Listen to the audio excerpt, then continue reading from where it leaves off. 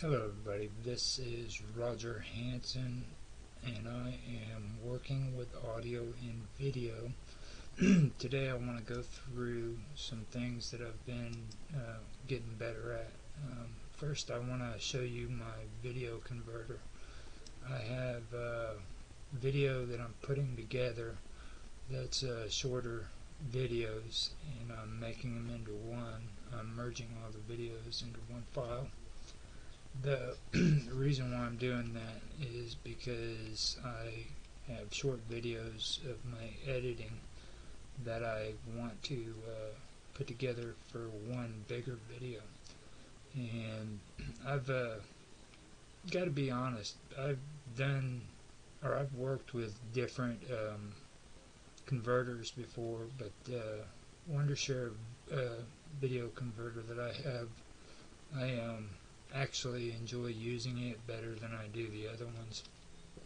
I am not trying to advertise or sell for them whatsoever. I don't make any money off of saying that. I'm honestly telling you. It gets a little bit annoying sometimes, but out of all though, I haven't found any of them that's actually that good. This one has features on it that don't really seem important, but whenever I need that feature, it seems like Wondershare is the only thing that can do it. Like on my gaming videos, I like to capture little parts of a video instead of the whole screen, and it allows me to do that to where I can crop whatever's in the video and just videotape that part. So that seems to help me out on that. What I have here is videos that I was recording while trying to help my brother with this computer. It's an older model and it's very slow. I wanted to show you the video converter to show you that I'm putting this together, but I also wanted to point out, a couple of things that I mentioned before, and I wanted to go on and show you how I find out my audio or my upload speed. What I usually do is I go on my browser, my Google Chrome. It's really easy to find out how fast your computer's upload speed is or how slow it is. All you need to do is go on and go into Google search and type up upload speeds, and they'll show you websites that you can go to. Now this is a slow computer, so it's going to take time for video to actually pop up.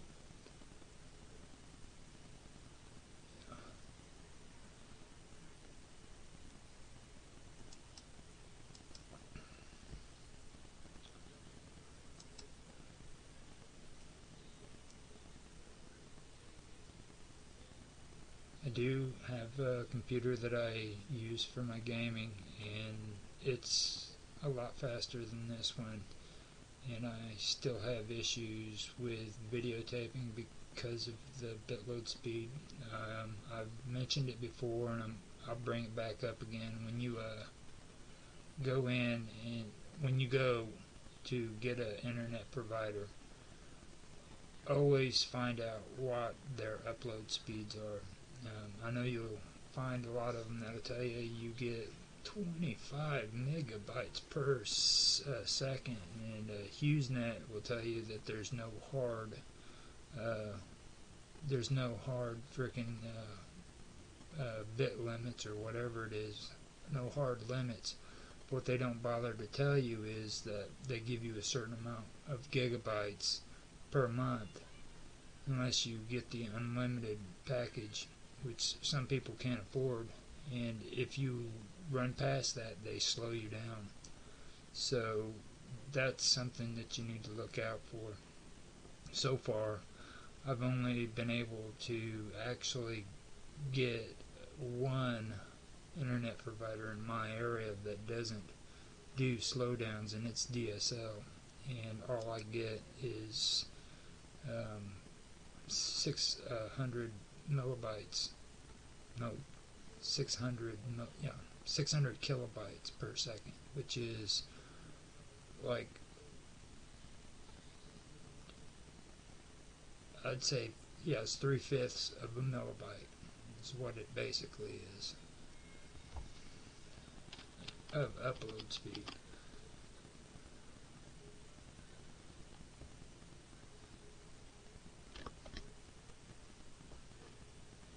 There we go. Like I said, it takes quite a long time on this computer. The slow speed on this computer is 100% due to the computer itself, so don't think, I'm not blaming the internet provider on that necessarily. But I come on to Google Chrome and I type in upload.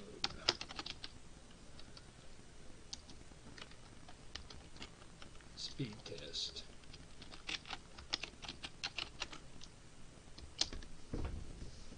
Or any upload speed test is what it is, or upload speed, anything like that, and it'll search them out for you.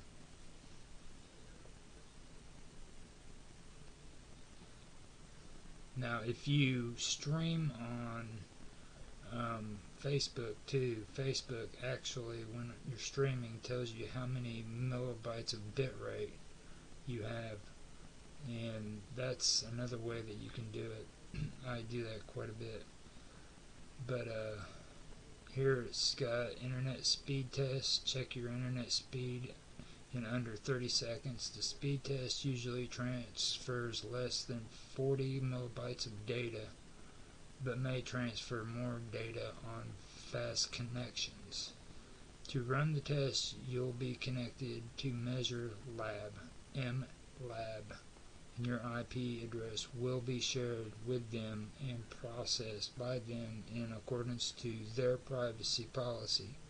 MLab conducts tests and publicly publishes all test results to promote internet research. Published information includes your IP address and test results, but don't include any other information about you as an internet user. So here they go doing the internet speed test. I've got 9.23 megabytes of download speed.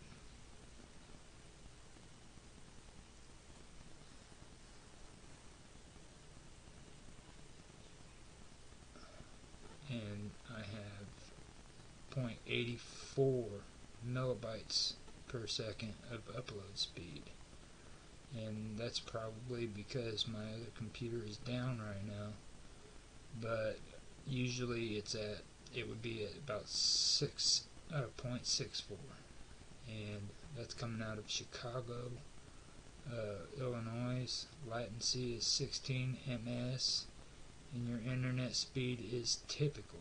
Your internet connection should be able to handle streaming an HD video. If multiple devices are streaming video at the same time, you may run into some slowdowns. So, just so you guys know, not a lot of people are being told the truth when it comes to their upload speeds. Just because you get something that says you have 2 terabytes of memory doesn't mean that you have a fast computer. Okay, that just means that you have 2 terabytes of storage space. What you need to find out is how much do you have when it comes to upload speeds. On average, when you go to stream these days, they recommend that you have a minimum of at least 3 megabytes per second, and a lot of these websites like YouTube and Twitch and platforms like that can also handle dealing with 1 megabyte per second, but that's really pushing it. When I finally went in and I took care of all of this, I actually, see, like right here, I'm having issues right there. I'll show you my settings and show you what I did. I actually had to adjust my settings, and this is just for people with low upload speeds, but I'm going to show you exactly what I did. You go into your settings, and right here in your output where it says streaming, okay, first what you want to do is you want to change your encoder to x26, and I have enforced streaming service encoder settings, but not a lot of people do that. I also rescale my output, and my rate control is CBR, and my bit rate I make it 600 straight off. Then I use a buffer size, and on the buffer size I make it 400, so you have a bit rate of 600 and a buffer rate of 400. And keyframe intervals seconds 0 equals auto, I put it at 4. Now with my CPU usage preset, higher equals less CPU, so I use very fast. And my profile is main, and my tune is none. Now after that I also go to, when you go to output mode, you put it on advanced too, by the way. Now after I'm done with streaming, I go to my recording, and on my recording I end up doing the same thing down here. I match it up at the bottom, and how I do my output mode on advanced, and I do my rate control at CBR, bit rate 600, use custom buffer size 400 for buffer size, and my keyframe interval seconds 0 equals auto, I put that at 4. Then I use my CPU presets, higher equals less CPU, very fast, profile main, tune none. Alright, and that's how I do that. Now on my base canvas down here in my video options, my base canvas resolution, I put it at 920 by 1080, and my output scaled resolution is 920 by 1080, and you can adjust that, and I've had no problems with one of them. I forgot which one it was, and I can't check it right now because I'm streaming, but play around with it. But you can adjust that any way you want.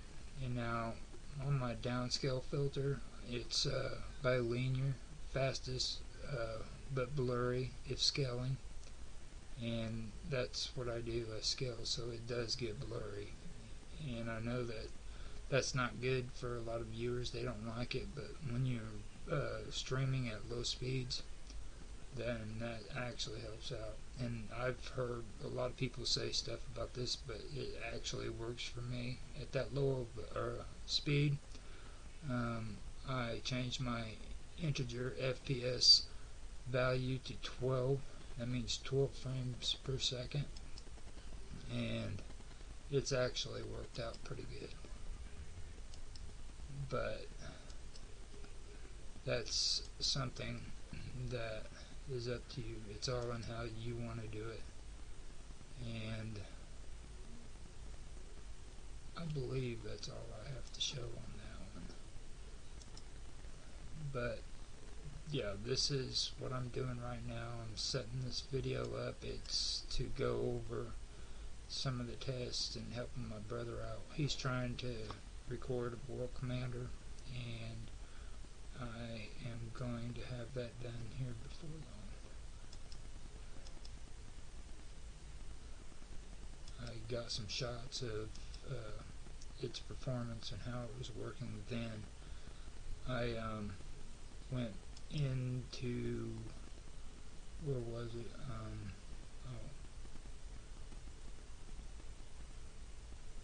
I gotta remember what I did actually. Oh yeah. In my scenes down here, I actually used my browser. I believe that I did. Let me see.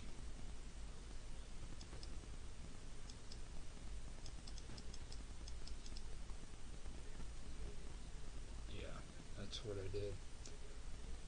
So whenever he plays that game, he can just access it. Now, I'm not sure if that's what I did, but I also used display capture like I'm doing right now, and I've had to adjust the settings in there too. Now, if you have regular upload speeds, which is like 3 megabytes per second, I do not recommend these settings. I'm just saying from my own experience of having 600 kilobytes per second that you do not want to try to stream at those rates. You're going to have to adjust them. And I went over my settings. If you want to try those, you can. If they don't work, go through, play around, get on YouTube and talk, and watch videos and see if there's something that works for you. But there is a solution, is what I'm basically trying to say. So I hope you enjoyed this video. If you did, please like, subscribe, share, make comments, give a thumbs up. I appreciate if you did, and thank you for watching.